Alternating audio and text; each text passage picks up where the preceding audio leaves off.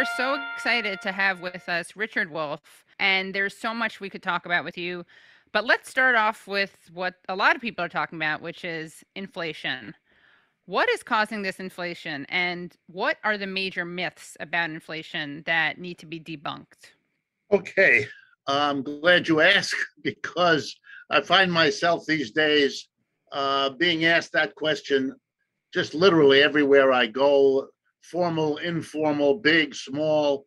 It's on everyone's mind. You're absolutely right. And I'm sad to say that the economic literacy of the United States does not make a good accounting of itself when confronted with experiences like this, like an inflation.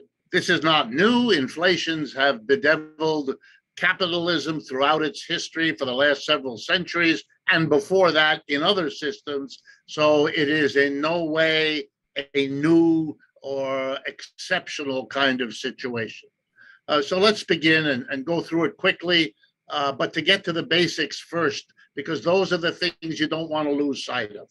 First of all, an inflation simply means a general increase in prices. It doesn't mean all prices go up. It doesn't mean all prices go up equivalently. It just means there's a general increase. Some things go up a lot, some things go up a little, some things stay the same, and a few things may actually get cheaper. But in general, it's a rise.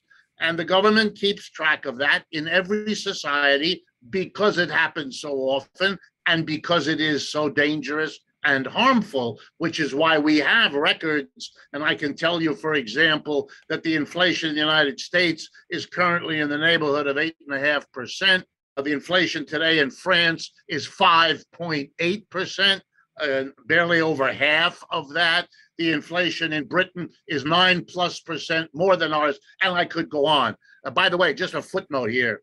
The inflation rate in China and Japan, a communist country with a communist party and a capitalist country, are between 1 and 2%. So when you hear politicians tell you about, well, it's not our problem, everybody has, that's not true. That's an attempt to make it less critical about them, as if the whole world were suffering on the same scale. It isn't true. It has almost never been true. It isn't true now. Anyway, here we go now back. The basic economics. Who determines the prices? If an inflation means prices are going up, the first question is, who does that? And here is a very important economic reality. The setters of prices in our society are private employers. That's who has the legal and the traditional authority. All of you and I who have been employees most of our lives, we know that we don't participate in meetings to set the prices of whatever it is we help to produce. That's not our job. That's not our responsibility. That is reserved to the employer. The determination of the prices, for example, of General Motors cars is not in the hands of the 200,000 people who work for that company. It's in the hands of the board of directors, 20 people, and they probably have a subcommittee that handles it. That's who does that. Okay, now let's go the next step. Who are the employers? 1% of our population is employers. 99% isn't, which means whatever else an inflation is, it is a reality imposed by 1% on the other 99. You and I have to pay what it costs for milk or eggs or butter in the grocery store, or for the gas we put in our car. We don't determine the prices, we just have to pay them. Next question. Why would employers raise their prices? Because only if and when they do we have an inflation. Now, the answer to that question is the same as the answer to every other question you put to employers. Why do you buy trucks? Why do you relocate your factory in China? Why do you buy that new machine? Whatever they do, their answer, and this is what they're taught in business school, because I kind of know since I've taught there, Um, you're taught it's profitable. In other words, you do it if it enhances your profit. If it doesn't enhance your profit, you're better off, you're advised not to do it. So the answer to why are you raising prices, the only honest answer is because it is profitable for me to do so. I wouldn't be doing it if it weren't. So the idea that I'm have nothing to do with profits, I'm only doing it, and here we go, because remember, an employer is in a tough spot. If he or she raises the price, then they face the anger, the bitterness, the resistance of the buyer, because we, the buyers, don't want to pay 50% more for a loaf of bread than we did last year or the year before. So it behooves the employers to come up with scapegoats, someone else to blame. And here we have a ready arsenal, which you don't need me to go over because you hear it every day, but I will very briefly. First one, the evil Federal Reserve. They pumped money into the economy. There's too much money, and it's driving up the prices. How convenient. We shift the attention from the people who actually raise the prices to another government agency, which we can then all dump on, feeling, I don't know, empowered by saying nasties about a government agency. Here's the second one. And now we get into the realm of mystery. This one is called supply chain disruptions. This is rich. I mean, for this, you need an abundant sense of humor. Katie, therefore, this is right up your alley. You should have fun with this. I try to. What is a supply chain disruption? Well, it's what it says it is. It means that if you're a company making something, some input that you need, if you're a chair making company, you need lumber and a hammer and nails and glue and stuff like that to make chairs. So you need to have a supply coming to your chair factory. You don't care whether it comes 5 miles away or 50 miles away or 5,000 miles away. You have people in your business. They have a name, by the way. They're called purchasing agents or purchasing managers or purchasing department, whose job it has been from time immemorial to manage the supply chains. And here's what these geniuses are asked to do. If you have one supplier, get a second one in case the first one punks out on you. If you can't get it except through this passage, remember, it snows over here from time to time. You might want to have another railway mechanism or a trucking mechanism. If you get it from one country, have a plan B to get it from another. Come on, this is, you don't have to tell this to a purchasing manager. They're supposed to know that somewhere between the 4th and 5th grade to get this idea into their heads. So suddenly to say to me, we have an inflation. You know why? The supply chain got interrupted. At this point, I have to restrain myself so I don't say things that I can't repeat on the air. Right. I try to be polite, and I explain, as I am trying to do with you now, that this is nonsense. You're supposed to be ready for this. In fact, many of them have been. If it's actually true that we now have supply chain disruptions on a massively enhanced scale, well, then that's not a problem of supply chain interruption. That's a problem of a system that breaks down. And let me remind all of us, back in the good old or bad old, depending on your point of view, of the Soviet Union, back in the USSR, we here in America, where I grew up, we would constantly see pictures of shortages in Russia.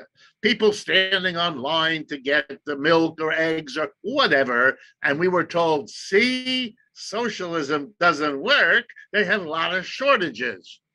And now I live in a country which has shortages everywhere, but the one common element of the media is never to talk as though the problem were capitalism. Oh, no, it's the Federal Reserve. It's the supply chain disruptions. It's COVID. It's the war in Ukraine. It's the evil Chinese. The collection of possible scapegoats here is spectacular. I missed Donald Trump.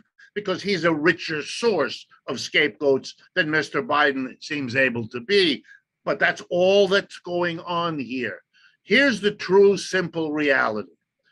In 2020 and 2021, this country was unprepared for a virus, which it could have and should have been prepared for, thereby losing us 1 million people dead and millions more hurt, as everybody knows.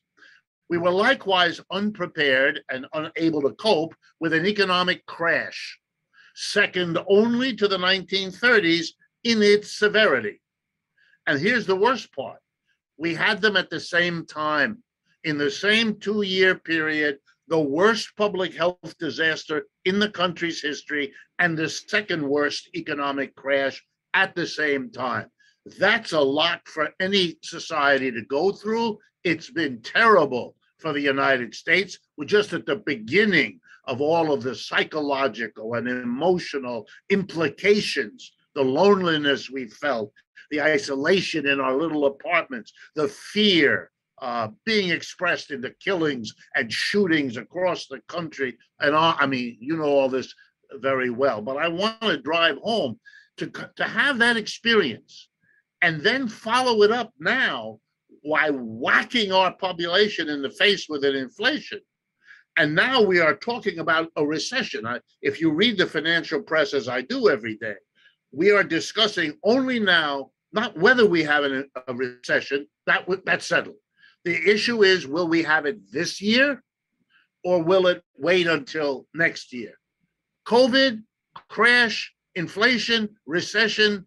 I mean, you don't have to go, we read the Bible with the 7 plagues to get an equivalent. And by the way, when you do this to societies, especially crunched into a short period of time, you tear them apart. They break down. We are living through that.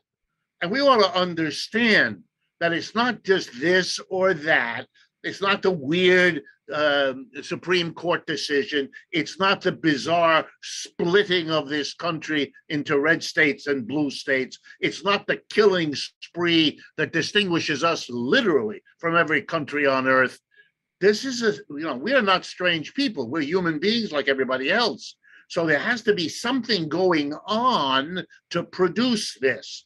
The inflation is a wonderful condensed expression of an economic system that's busted. You cannot continue to have 1% of the people make the key economic decisions that the rest of us have to live with. If those decisions keep us with a rising standard of living, okay, maybe a lot of us, maybe most of us, will look the other way, pretend we don't see the injustice, the inequality, the lack of democracy. But we now live in a society in which capitalism is going down, and the 1%, they're taking care of themselves, and they're offloading the cost of the decline of this system onto the rest of us. That's what's happening, and we are not going to be nice to one another as that continues if we let it. So what could be done? How could we not let it happen? Well, I don't want to scare anybody, but we're past the point of reforms. We've been there, we've tried it. We've had lots of people, Republicans, Democrats, liberals, conservatives, who have tried one or another, fix it over here, do this over there, pass this law, regulate it. It's not working. At a certain point, you have that sad moment with the refrigerator repair person who comes into your apartment. They've been there already 6 times this year, and they say, look, you and I getting to know each other, but I got to tell you, I can fix this again, and I'll charge you $200, but you'll be on the phone within 6 weeks, and you'll be calling me up, and I'll come back here, and I'll fix it again, and it'll be another $200. My advice to you, I know this is difficult, fork out $3,000 or $4,000, get yourself a proper new refrigerator. The old one was here for 20 years. It did great service. You've had ice cubes forever. Now is a time I have to be in this situation because otherwise, I'd be dishonest. And for that dishonesty that we can fix it, you don't need me. You have the evening television, you have the newspapers. They will go and run you through 27 ideas, almost every one of which has been tried and failed within the last 10 years. They're hoping you don't know. Most people don't, so they can run the game again. But it's a hustle. And the truth of it is, you've got to change this system. We're done here. I know this is difficult for Americans to understand. Look, myself, Katie, you know me a little bit now. I was born in the middle of Ohio. I've lived and worked all my life in the United States. I'm happy and proud to be an American citizen. I don't want to leave, et cetera, et cetera, et cetera. But I'm not stupid and I'm not blinded. And this system is busted. It's done. We've had it. The only question now is, are we willing to be adult enough to face this unpleasant reality and to figure out what's the best graceful way to deal with this as a community? New England was once the center of our economy. It isn't anymore. The Midwest was once the booming center of American capitalism. It isn't any. We already, as a people, in many parts of our society, have had to go through declines, losses, just like adults do in their personal life. To flail out, to keep denying all of this, is just going to make it harder when as the French call it, the denouement, when it finally comes. And that denouement is crowding in on us every time. The level of fakery, I really have to say it, I've been a professor all my life. The level of fakery in dealing with our problems blows me away. I've seen, I'm an adult like you are. We know some people tell the truth easier, some have a harder time. But the level of fakery now, of make-believe, as for example, the supply chain disruption, when adult people who are perfectly smart start reverting to this kind of fairy tale, then something is really wrong. If we are risking nuclear war because of the border between the Ukraine and Russia, something is wrong. There's a disproportion here that can't be covered over with grandiose language. Nobody's fooled anymore. The internet, for example, I hope I don't make difficulty for you, but the so-called international community that stands behind the United States and Ukraine, that's not true. And I don't understand, really, as an American, I don't need fakery like that. I want everyone to understand that the majority of the nations in the United Nations voted not to support the United States and Western Europe in the Ukraine. That the BRICS, the 5 countries, Britain, Russia, India, China, and South Africa, they together have half the population of this earth. They together have 10 times the population of the United States. They're all trading with Russia. They are all supporting Russia. They don't agree with the details of Ukraine, but Russia's not asking them to do that. But they continue to trade with Russia, to interact with Russia, to vote with them in the. So where is this international community that's all behind? This is pathology. This is becoming really scary for me. Not the particulars of what's happening in the Ukraine, which obviously for the Ukrainian people is awful. I wouldn't wish it on anyone. But the things being said about our economy, the most important issue here isn't when the recession is coming. The important issue is, are we really going to whack our people with a recession after an inflation, after COVID, and after a crash? Let me scare you. The German people, my mother was born in Berlin. My parents were immigrants. So my first language was German. I was born in the United States, but my home language at home was German and French. So I spoke those languages, and I still do. All right, Germany is a wonderful case. Germany in the 19th century was the great growth story. second only to the United States, because the 19th century and much of the 20th was the end, the decline of the British Empire and its replacement by the German, the American, and towards the latter part, the Japanese, who were crowding in. They wanted a piece of the action. Okay, the British collapsed. A war erupted between the three contenders, US, Germany, Japan. Germany and Japan were defeated. The United States won with allies and all of that. And so what happened? Well, let's look. The Germans made a fatal error. They turned their society over to Nazis. Why did they do that? In many ways in the 19th century, Germany was the most advanced country. Many Americans in the 19th century who wanted training and higher education in engineering, they went to German universities because they were considered the best in the world at the time. So Germany had a prosperous, growing middle class across the 19th century, like the United States. It built its own empire, like the United States did with the Philippines and Cuba and Puerto Rico and all of that. Very successful. Then, in a very short time, something awful happened to Germany. Number one, they went to war, World War I, and they lost. Okay, first crisis, first trauma. 5 years after the end of World War I, World War I ended in 1918. 5 years later, 1923, Germany had one of the worst inflations in the history of the world. Let me give you an example. In 1918, $1 got you 4 German marks. The mark was the name of the currency in Germany. In 1923, November, $1 got you, ready now, 1 million German marks. Prices were doubling every hour in the store.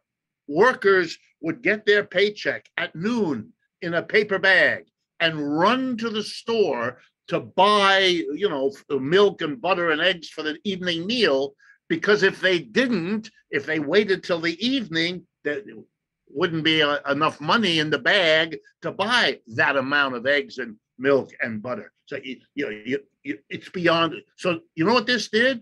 It took the German family, which was one of the most frugal in the world. To this day, Germans hoard. They save money. They do not spend money. They do not hold bank accounts. They do not use credit cards the way we do in the United States. They had saved. Those savings were wiped out. 40 years of family savings couldn't buy you a quarter pound of butter at the end of 1923. World War I, terrible, fought in Germany, killed huge numbers of people. Then an inflation wiped out the savings. And then 5 years later, in 1929, the World Great Depression hits Germany, and it was too much. You had imposed economic crashes on the German people, economic, political, cultural, you name it, and they cracked. These are sophisticated, educated people, more than almost any other country in the world, and yet they turned. These tall, blue-eyed, blonde Germans decided that their savior was a short, ugly, dark-haired Austrian. I mean, it's beyond words what was done there. And then they followed him for 12 years until everything collapsed. We're in dangerous territory, folks. That's my point. You subject the working class the way we are doing, you are going to split it. You are going to make it get crazy. We don't have a Hitler yet, but we have QAnon. We have the equivalent all over the place. We think desperately poor immigrants from Central America are threatening our economy.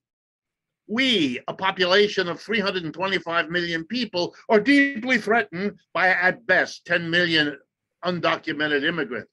This is so silly that the only reasonable question is to ask, how is it possible that large numbers of otherwise good people, smart people, educated people are so desperate to go in that direction? But that's the question everybody asked about the German people when they went for Hitler.